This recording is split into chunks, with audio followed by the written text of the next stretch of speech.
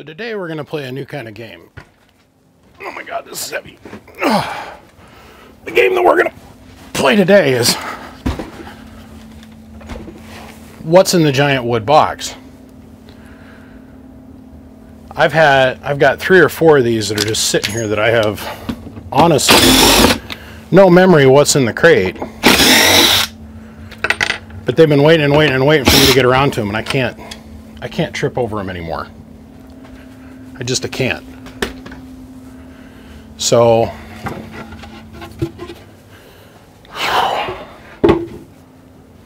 oh, it's an sb-220. Okay.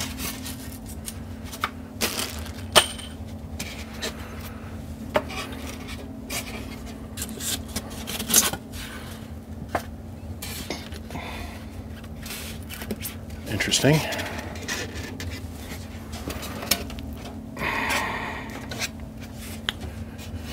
Wow, he's got this pinned in here with... Okay, I guess I'm gonna have to take the back off of this. I guess.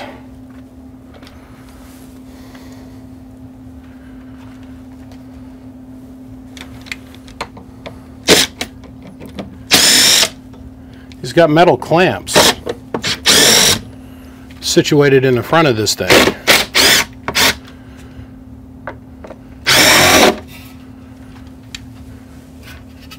Like right up here. It's pinned up against the front of the thing, and I can't. Come on, turn. Oh, that doesn't sound good. Give him credit, he used some good screws.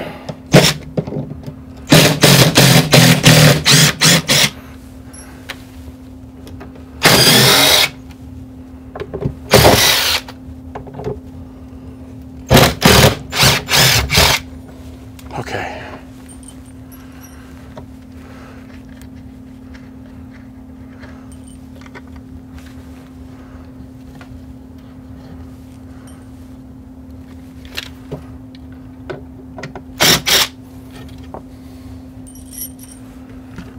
It still doesn't want to come out. Okay. Motherfucker. Jesus.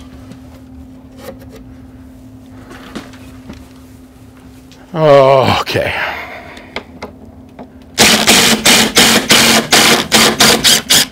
I guess. I'm running out of screws to take out of this thing here.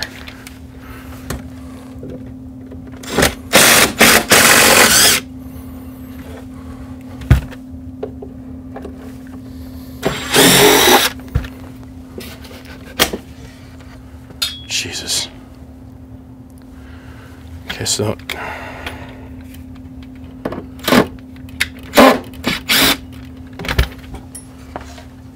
all right.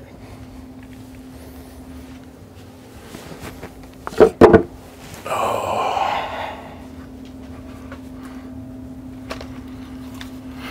Fun times.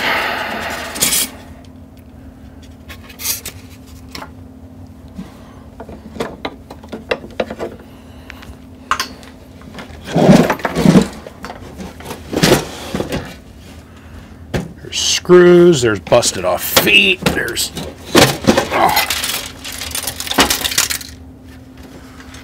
Oh, that can't be good.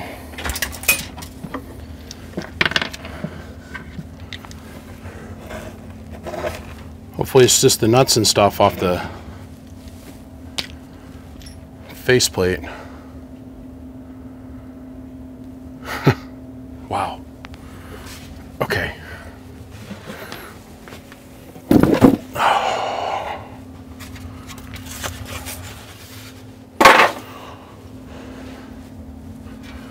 Well, yeah. It's a flat blader. Oh, Lordy. Okay.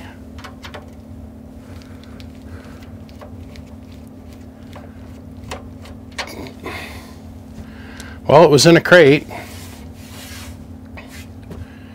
And the crate beat the hell out of this thing. See if we're going to even be able to get it apart.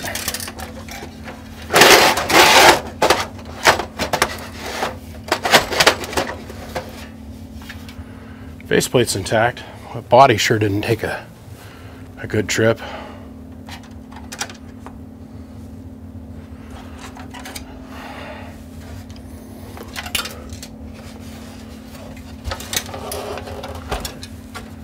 Oh, great. Flat blade. That's an interesting modification.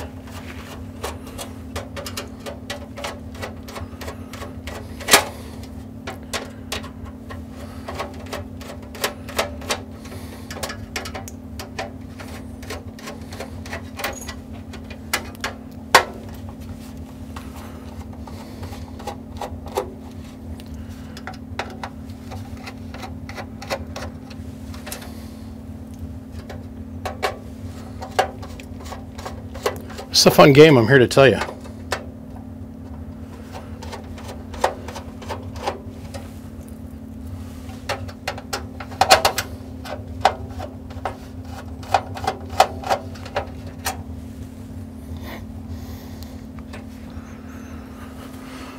Okay.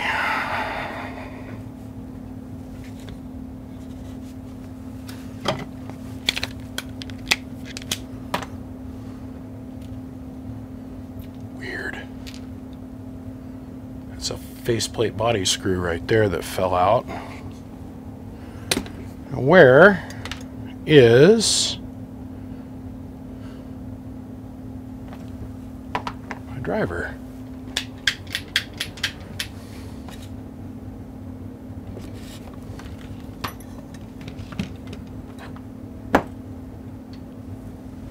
There it is. It's over here.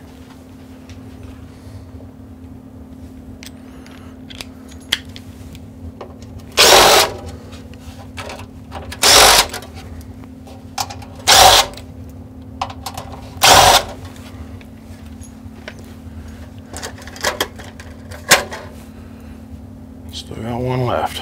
All right.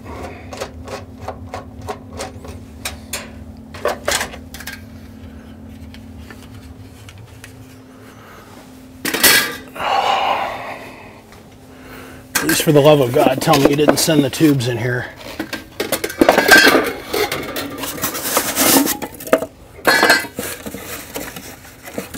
No, but there's a bunch of extra parts that I don't know what they go to. Whole front portion of that thing. So here's some diodes.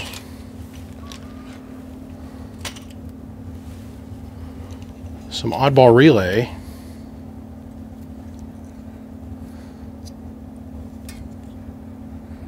What in the hell? Okay.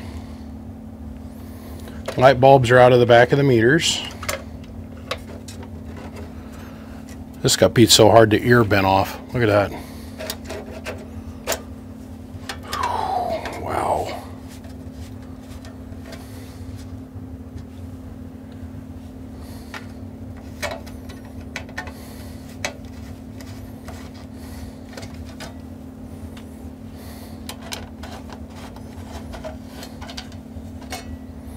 Right now my brain's trying to figure out how I can go about packaging this differently for him, so it doesn't take quite a beating on the way home.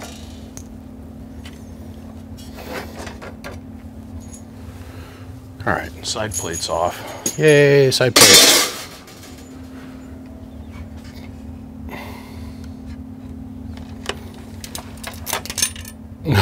It's all mounting hardware. Okay. Nuts and bolts and washers and shit.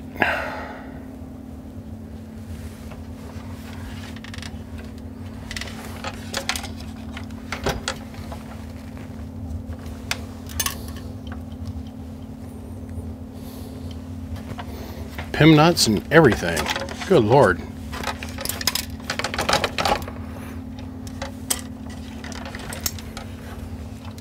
Another washer, some more nuts, and a pim nut. Lord. What's that go to?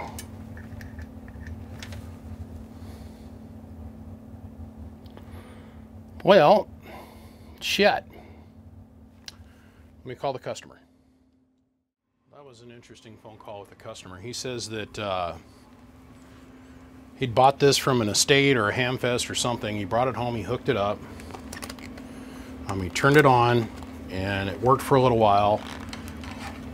Then the one tube wouldn't light up.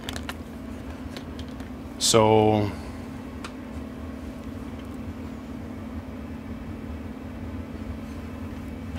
one tube wouldn't light up, so then he changed out the capacitor bank, and then when he put the capacitor bank in it, it kept blowing the breaker as soon as he'd plug it in.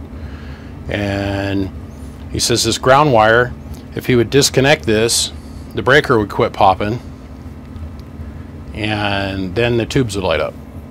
And that's where he just gave up and he sent it to me. So let's see if we can figure out the obvious things first. So let's go check our diodes. We got our meter on diode check. That one's blown. Not blown. Blown. Not blown. Blown. Not blown, but low. Blown wide open. Not blown.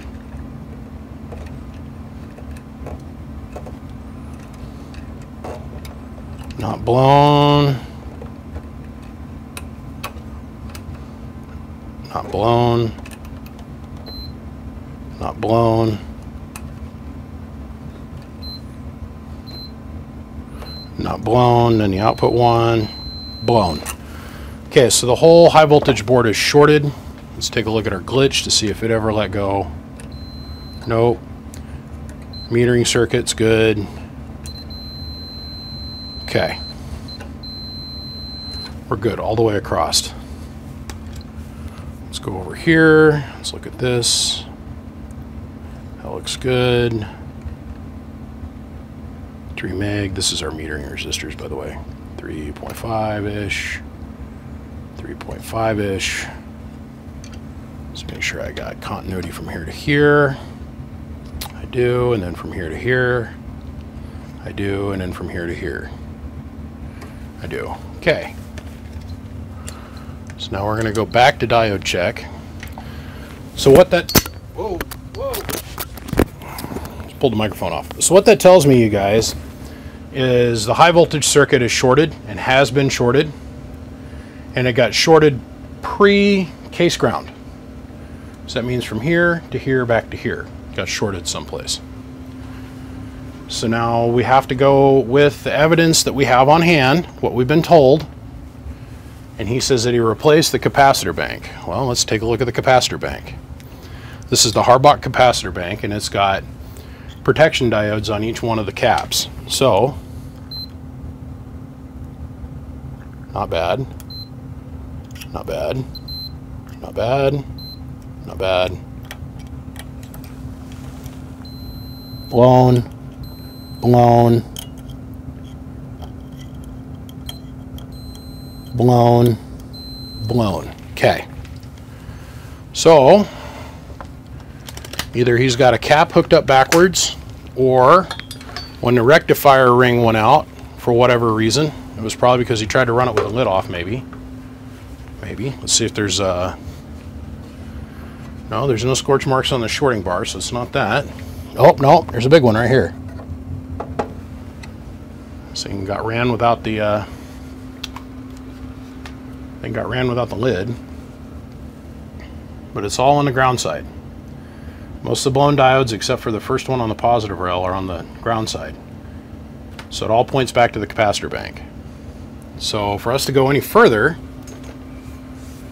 we have to, one, pull the capacitor bank out, disassemble it, and figure out what's been put together wrong. Like there's probably a cap that's in here backwards.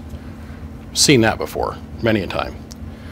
Then we got to rebuild the rectifier board, and then put all this back together, and then retest it.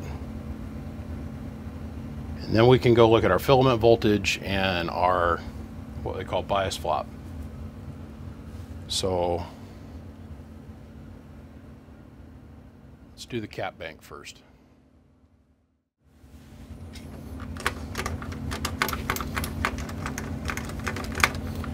the nut that holds the breaker in place is physically sheared off. So that's got to be visited. Okay, fun times. I'm going to back off this screw, there's another one down here, and then another one right underneath this rectifier board. So back those off. We'll slide the whole cap bank up this direction, and then we'll slide the whole cap bank out. Okay.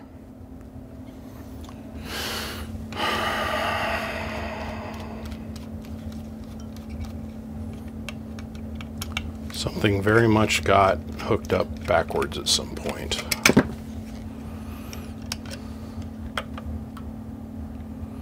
That one's correct. And it could have been just a wire got hooked up backwards at some point and it backed up through the capacitor bank, because this is a voltage doubler circuit, and it just wiped out these protection diodes. That's positive, so that one's correct.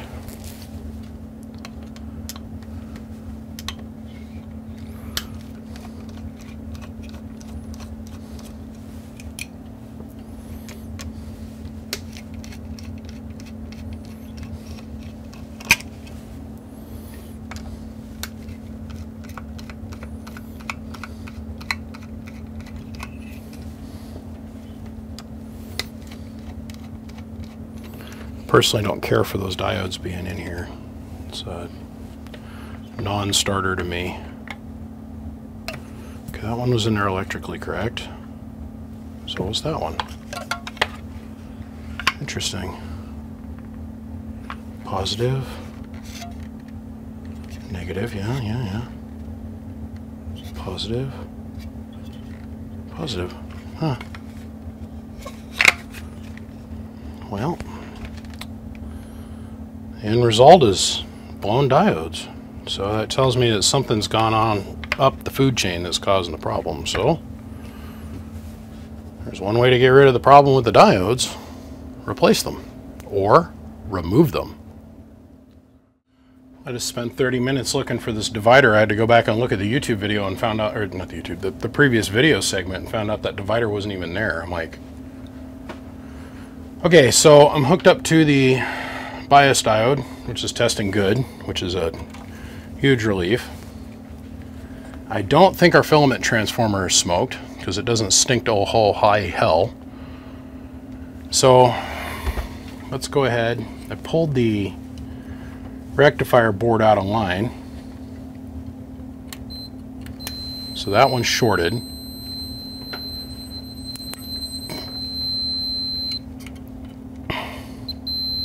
Shorted, shorted, shorted, shorted, shorted, shorts, shorts, good, good, good, good, good,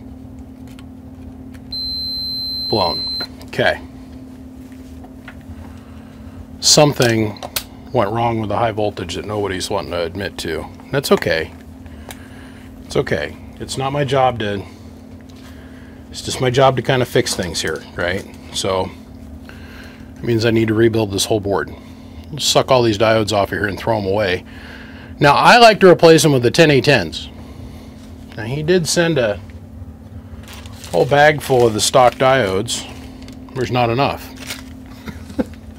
So let's get the old solder sucker out, and we'll come through and we'll clean all these off. And yeah, we're just going to clean this up and make it ready for reinstall. So let me slap more diodes in this thing. Let's see, do I got any 10A10s? I don't know. There's 100.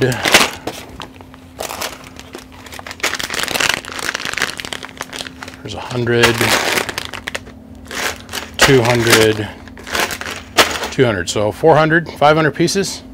I think I got this technology. I'll be back. Well, this thing is completely rebuilt. Focus. Focus. Took it all apart, cleaned it all up, checked every part, soldered everything back together. Good luck blowing those. If you do, there's going to be some big shit flying across the room. Okay, so now what we got to do is reinstall this back into here. So I like to do the bias before I do anything else. So you got your bias board that goes here. That wire goes through here. Top wire goes there. The bottom wire goes there. And we're going to hook everything back up. So let me get this installed, and we'll get the faceplate reattached. And then we'll loosely mount the faceplate, and then we'll probably convert this over for 110 because it's currently set up for 220, so I can use it on a variac and slowly bring it on instead of just hitting it full bore and watching shit blow out of the box. Make sense? But I'm pretty sure between this and what we found on going on over here that we should be able to bring it on pretty easily, and it should just come right back to life. At least the high voltage side of things. I'm interested to see what's going on with the filament. With him saying one tube wasn't lighting, but sometimes that's usually how the tube is sitting in the socket. You pull the tube out and stick the tube back in the socket, sometimes that'll fix the problem. But we'll see. Then we're going to go and run it, and I know this guy is an 10 meter guy. 10 meter dude. So we'll have to leave the faceplate loose because we might have to adjust that. We'll see. Okay, so since we've been back, the high voltage board's in, the capacitor bank's hooked up, the plate transformer's hooked up, repaired the breaker on the back of the amp. That just needed a little bit of glue. Put that all back together for this guy. It was also missing the keying. There's some stuff cut out of the bottom of this that I'm a little like, why? Why would you even cut that out? There's a blue wire that goes between the 110 volt relay and the RCA jack on the back. Anyhow, wired this up for 110 so we can use the old variac on it, and got the high temp or high volt probe shoved in at the end of the plate choke so I can see the entire circuit. Got this reading in thousandths, so there's two volts floating on the power supply right now. So let's bring our variac on. And I'm not feeling any resistance as I turn this up. And see, look, we've already got high voltage going on. There's 1,000 volts, and we're not even to 60 volts in the input. Oh yeah, this is strong. 90 volts, 95, 100. And we're floating at 110. There's 3,000 volts. We'll go to the low tap. Meter's not working. We'll come back and figure out what the deal is with that. I can guarantee you this guy's not going to want to get that fixed. Low tap's working. Switch to the high tap. High tap working. No arcs, no sparks, no explosions.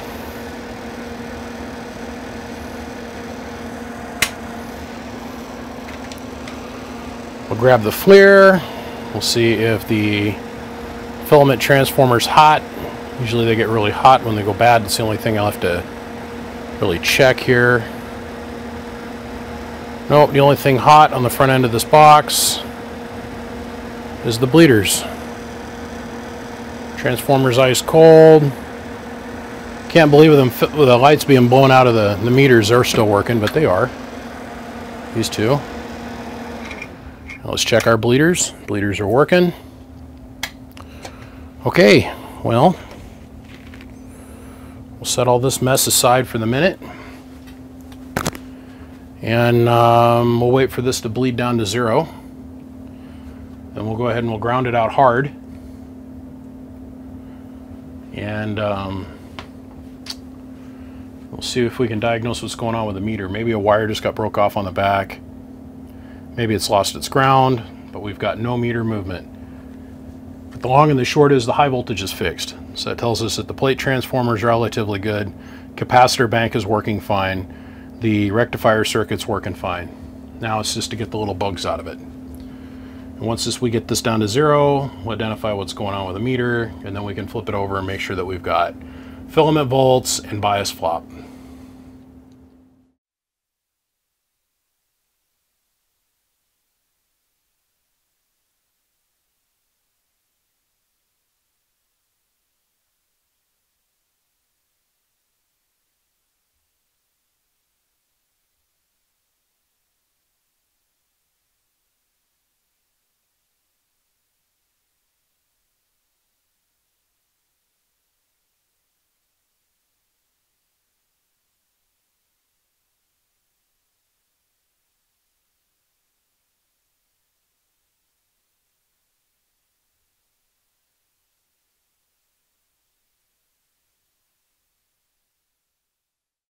Okay, gents, we're working on this sb-220, and like I said in the previous segment, we're going to flip it over and check for filament and bias switch, or what they call bias flop. Now, I'm going to break this out in its own separate video for everybody to watch, even though I've shown this like 100 times on YouTube on video, but I've never done its own independent video on how to check this voltage. So when I say, well, I showed it on video, everybody's like, well, where's the link? I've never done a specific video just for this. I didn't think I'd had to, but there's 3 or 4 guys that I'm working with right now, this minute, and I keep telling them there's something wrong with their bias, and they're like, no, I don't get it. I don't understand what you're talking about. Okay, so we're going to explain it. So right now, we've got our probe set on AC. Your tube works on 2 separate principles. AC for the filament, but DC voltage for the bias. So let's go ahead and bring our filament on. So we brought the amp on, and for SB3500Z, you're looking at roughly about 5 volts, 5.5 volts in the filament. So we're going to look at that on AC on this lead and the other lead. Now I can tell you right now there's nothing wrong with this filament transformer. Okay? Now how do we check for our bias? Well, let's turn our amplifier off so we don't get ourselves electrocuted. We're going to disconnect our positive lead and disconnect our negative. We're going to take our negative and we're going to hook it up to the case. We're going to take our positive, and it doesn't matter if the positive's on the front or on the back, we're going to leave this hooked up to the back. Okay? So now what we're going to do is we'll turn the amplifier back on, but first we got to turn our voltmeter to DC. So now we're reading DC current, or DC volts, from case to the filament leg. As we can see, we've got 126.8 volts worth of DC voltage that's present. Once again, it doesn't matter which leg you probe this on. You have 126 volts DC that's present. On the AC side, you're going to have half the voltage before, because you're only reading half the transformer. But you need to look on the DC side. This 128, 29, 130, I've seen them as high as 135. That voltage will stop your tube from doing anything. It's called cutoff voltage. If you have this voltage applied to the tube and you step on the foot pedal and your relay clacks down, let's say like your bias zener goes out. That's the diode that's up on behind the high voltage board. If your bias zener goes out, you're not going to get any bias flop. Now what do I mean by bias flop? We've hooked up ground here, and now watch what happens. I step on the pedal, and now our voltage drops to 3.37 volts. It'd actually be a little bit higher with the tube in the socket, but check. So that DC voltage, we're now removing it from the tube, and we're allowing the RF electron pixies to go into the tube, and the tube can now amplify. If you don't have this voltage drop when you step on the pedal, that tube will not do anything. But that is how you probe for bias flop. You must have a positive 100 and plus 20 volts for cutoff to shut the amp off when you're not on the key. And then when you step on the pedal, you must have that on a switched circuit. Must have that on a switched circuit so it drops to 3.5, 4 volts. 5 volts is even acceptable, but not much more than that. And this voltage drop is all determined by the diodes that are in the string. Now if you go to the Harbach board, let's say you have the Harbach high voltage replacement board, you're going to be closer to the 5 volt range, which is fine. You don't want to go much past like 5.5 volts though. The tube's going to not react very well, which is kind of cool. You could put a variable resistor in line with the center tap of the transformer, and you can actually dial the reactance of the tube up and down. But you get too far out of that and it starts screwing with the class operations of the tube, so don't do that. It's an old CB trick, don't do it. But that's what we're looking for, is we're wanting to make sure that when we step on the foot pedal, the center tap of the transformer gets engaged up to the zener. The zener is going to drop to your 3 volts. If you see that 3 volts, it's not a bias issue, then now it becomes an input issue. Is the RF making it from the coax connector at the back, through the input circuit, and then to the tubes. That's how you check for your bias. Very simple. Okay. Shut this down up here on the front.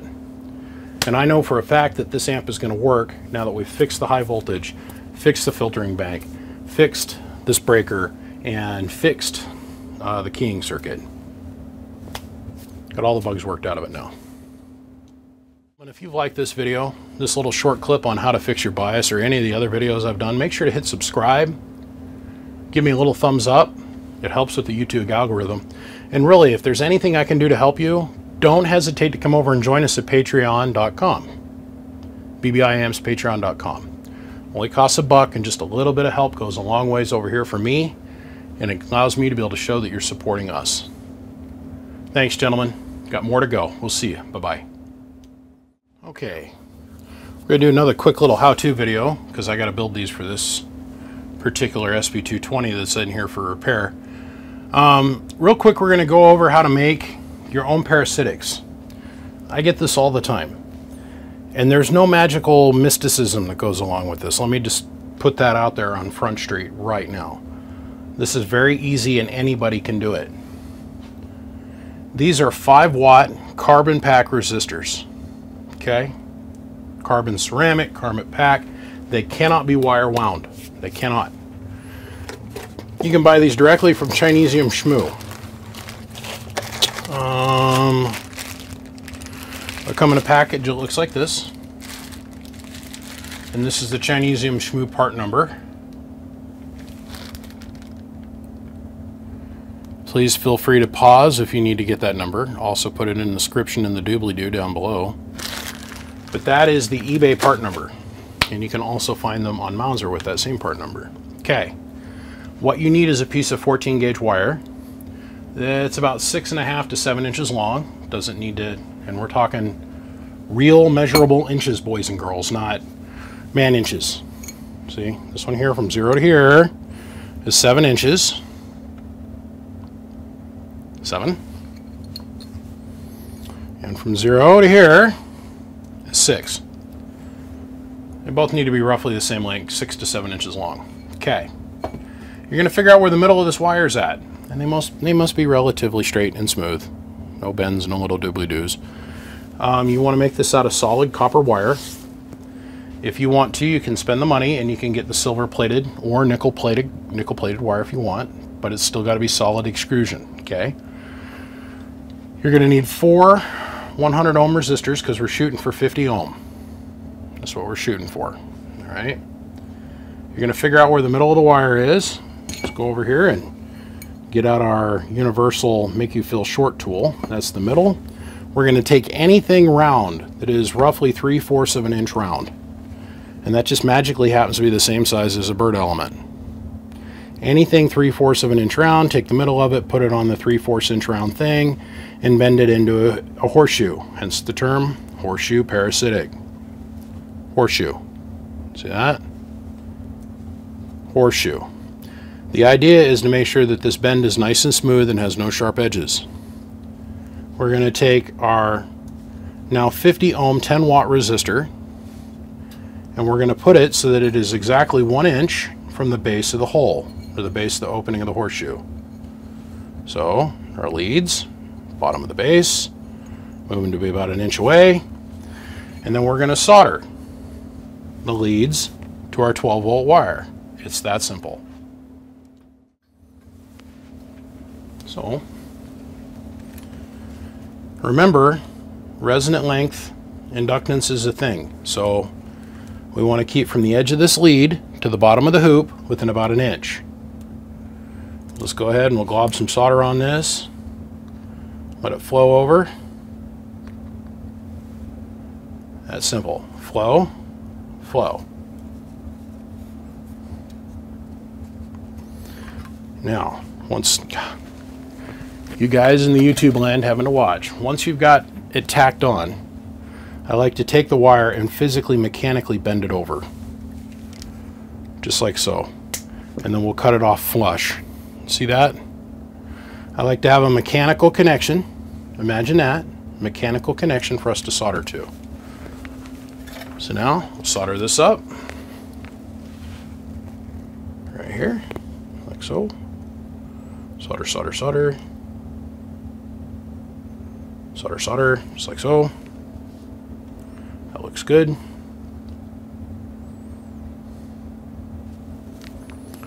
Come back and touch up this one side. Any bonito nose.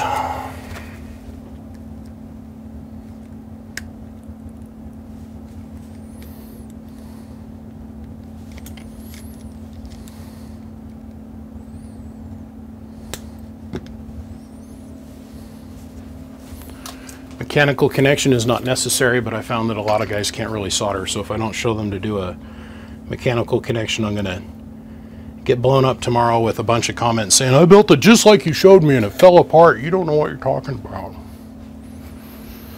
Okay, so we're going to even this out. Take our needle nose and right at our solder joint, we're going to just bend this over nice and smooth.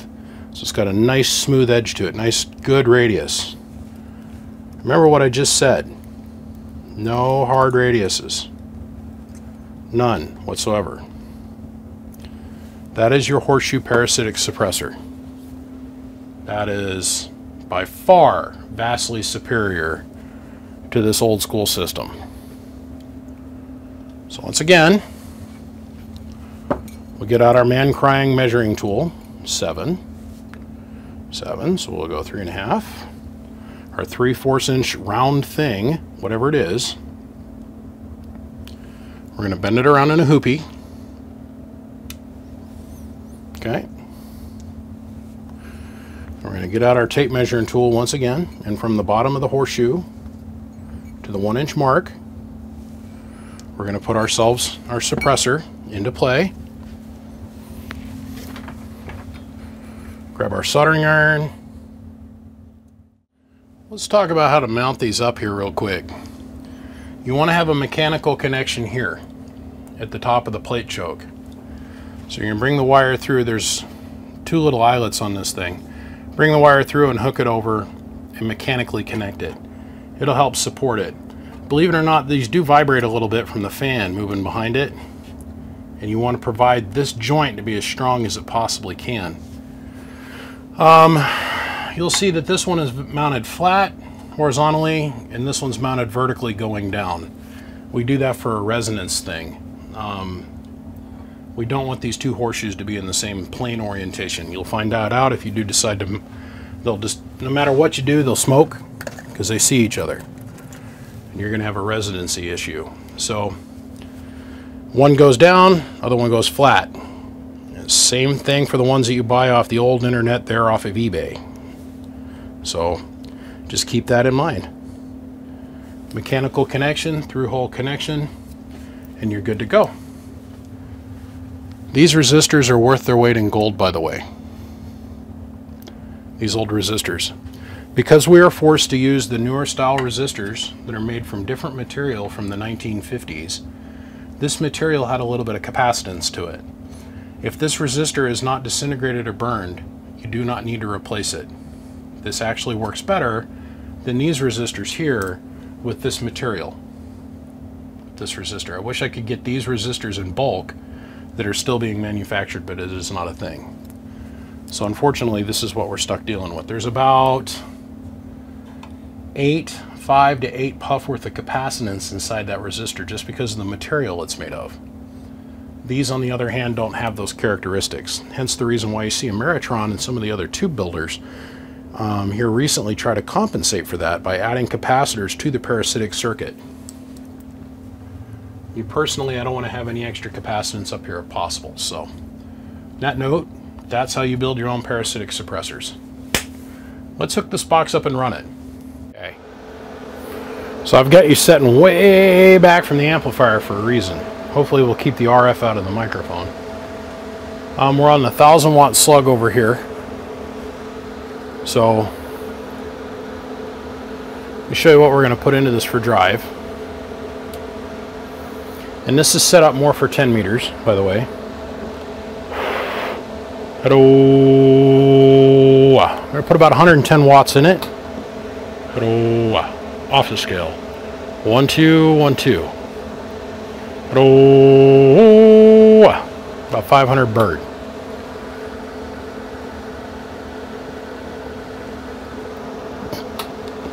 Hello. 1, 2, 1, 2. Plate amp meter's working. Hello.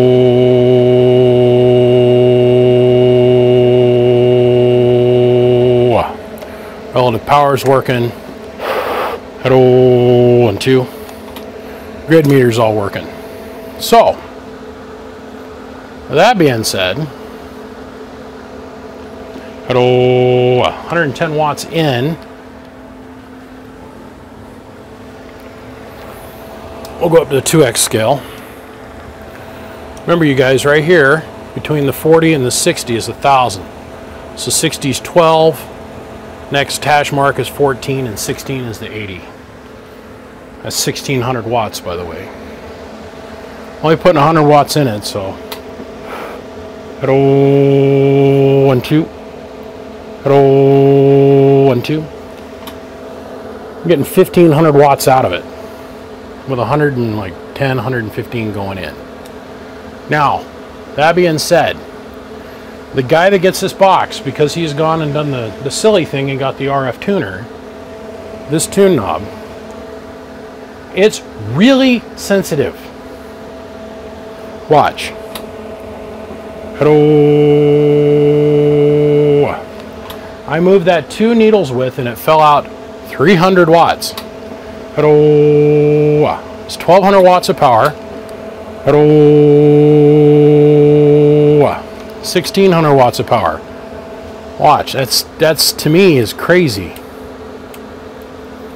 We're talking about this much meter movement, needle movement. Here, watch. Hello. 1,600 watts. Hello. 1,200 watts.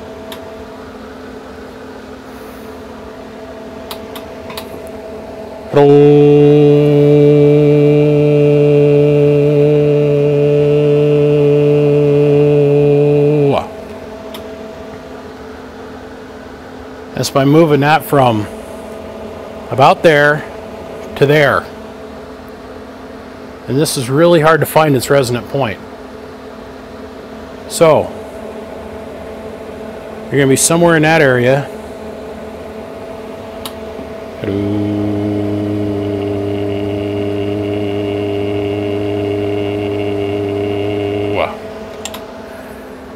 I got to re-index that knob to something useful.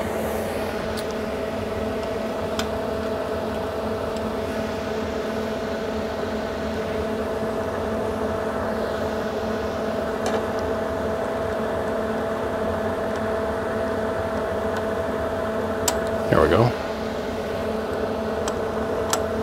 God, I'm so glad I don't have to tear this apart again. Okay. Hello. So right between the 10 and the 15, like more or less towards the 15. But watch this once again. Very, very sensitive. Okay? If you get this on your end and you can't get it to dial up power, it's because you got these 2 knobs adjusted right. Hello. That's pointed at the 15. Hello.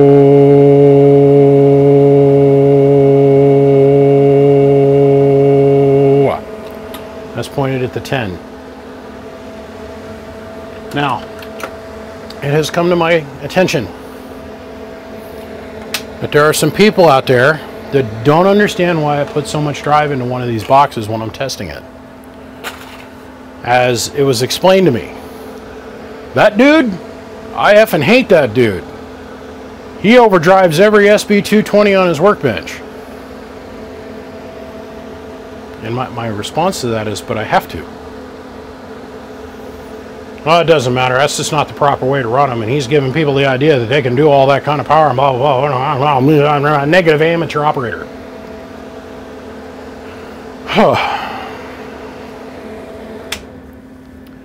This guy obviously doesn't understand that it's my job to repair the box. It's not my job to run it like that. And when I come out and very clearly say, okay, I've got to test the amplifier to its max potential to prove to the customer that it is working at its full potential, it is right over the top of his head. So, needless to say, don't put more than 100 watts into your sb-220. Otherwise, I'll be demonstrating to you the wrong set of skills. We're going to forget about me demonstrating how to repair your amplifier, how to build the parts to keep it running, or what you got to do to fix it. We're going to get hyper-focused on just the input power. He's got a point. No more than about 220 watts max, period, ever. More like 200 or 185 max. Peak power, by the way. Not bird. Not average. Peak. This beat up bag of bolts is fixed. It's fixed. So I'm going to let everything cool off. This is where I'm stopping for the night. I'll come out tomorrow morning and I'll put all this back together and put it back in its box. We're almost bled to zero here. It's coming to my attention that this light bulb here is out. Well, tomorrow when this thing's all bled off and all bled down and safe for me to stick my fleshy bits back inside of it, I'll change the light bulb out. And that'll be the tail end of the story tomorrow, and we'll catch up with you then. After a massive redesign on this box, I cut the 2x4s out of the top runners. I left the bottom ones in place, but then I took some of this hard pack foam and put it down underneath so it'll help cushion the bottom. I moved this runner forward, this stud runner forward. Sorry. Moved this stud runner. There was like a 2x6 that was run across that thing. Moved it forward quite a bit.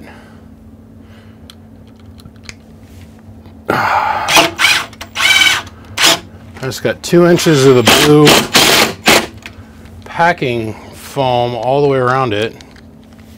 2 layers of it.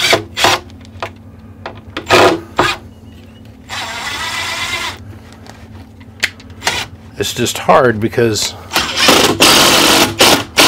I got a lot of time and energy into the rebuild of this thing. And the crates are hard to come by. And I want to make this crate work, so it's got to have padding on it all over it. So, yeah.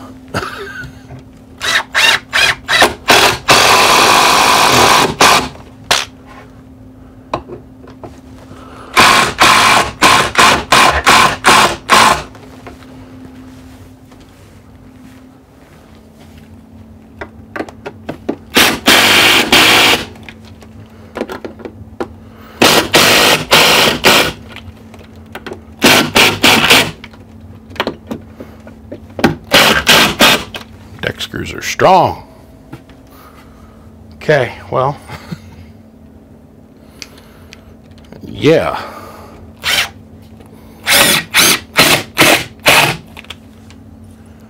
It's got padding all the way around it, that's all I can say. Nope.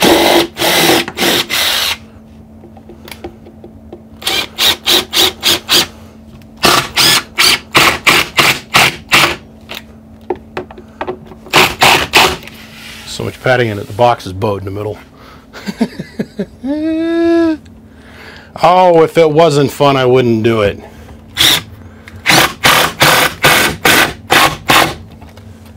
Maybe it'll make it there. Maybe it won't. We don't know. Hopefully it will. We've got a lot of work into this.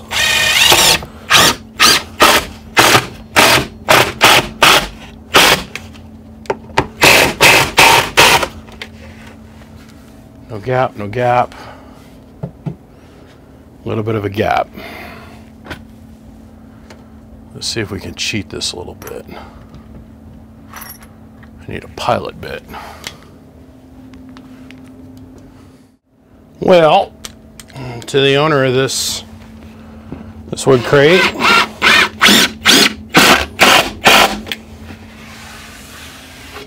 that's it. I'm done with y'all.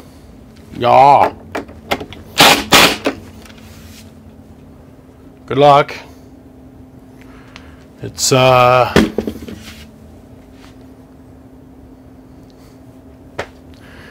going out of here way better than what it came in. Hopefully it doesn't shake itself to death. There's a bag of screw hardware, like the internal armor hardware, the internal plate.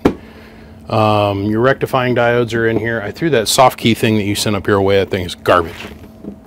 Fucking garbage. It doesn't deserve to be in anything. Threw it away.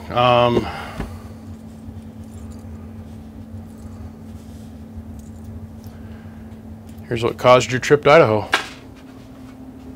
Gentlemen, I'm going to go throw this in the back of the truck and get a shipping quote for it, and it's ready to leave here. I don't want it here. It needs to go home. I'm going to go get me some lunch, and when I come back, I think we're going to start today's game of What's in the Box. Big shout out to XS. Big thanks to Siglent. You guys know how to get a hold of me if you need my help. Speaking of that, I got to go and spend the next couple hours on the phone. You guys have a good day. I appreciate you. I'll see you. Click, click.